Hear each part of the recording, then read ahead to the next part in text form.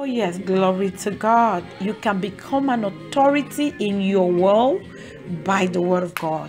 Your world, in this sense, means your spheres of influence, your area of influence, the area where God has positioned you to challenge your world, influence your world, bring your world to a greater place, a beautiful place than you made it. That's your world. Your world is that particular assignment that the Lord has placed in your hand and graced you to do for Him. What are we saying? The Word of God is the surest route to a place of authority in your world. You are a doctor, you are a nurse, you are a stay-at-home mom, great office, awesome job, right?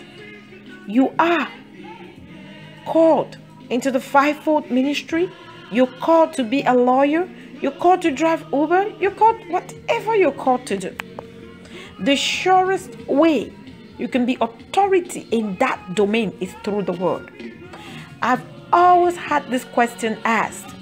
Miss Ima, I don't know what God is calling me to do. I don't know what God is calling me to do. I don't know my purpose. Help me discover my purpose. Definitely, I can help you. There are different components to it. But the one component that will stand out, and if you only have this one thing in place, you will arrive at your purpose.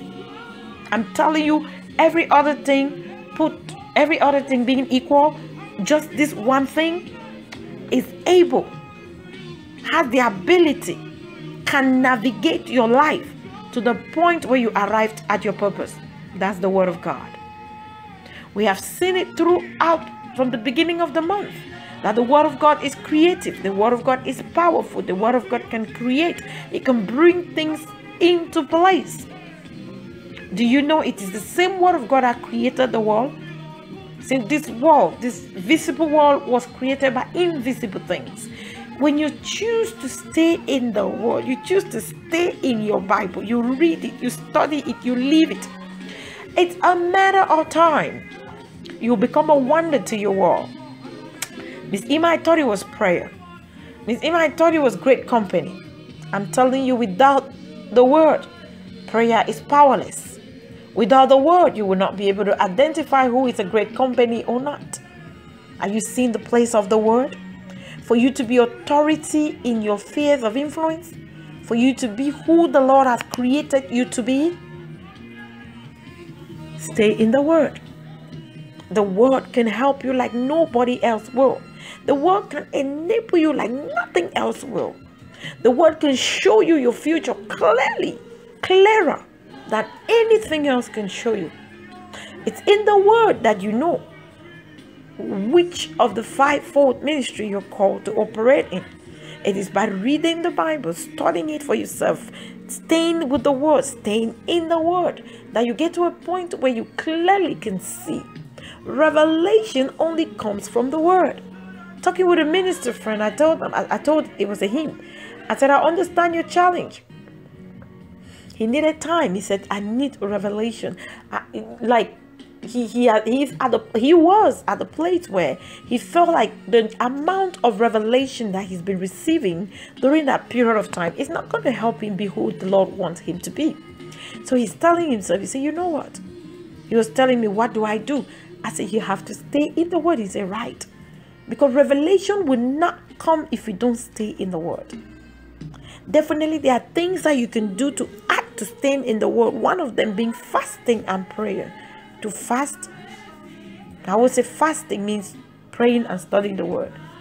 So when you want to understand the word and gain revelation like nothing else will bring to you, stay without food and study your Bible and pray.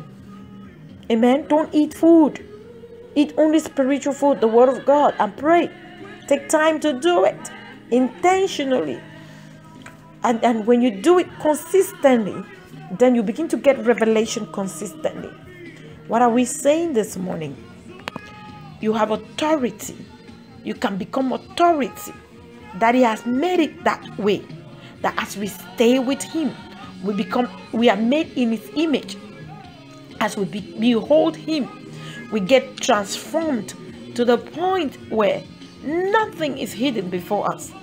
I'm telling you the advantages of staying in the Word to the point of revelation. You begin to understand even things that are not in the Word. You begin to reveal situations to you, challenges, people's challenges, and showing you how to help them. Before the enemy comes, he will show you the enemy is coming and show you what to do. Are we understanding? The Word is that important. Spend time in the Word. Spend time with the Word. Turn your phone off and read your Bible. Study it and grow in it. Amen and amen.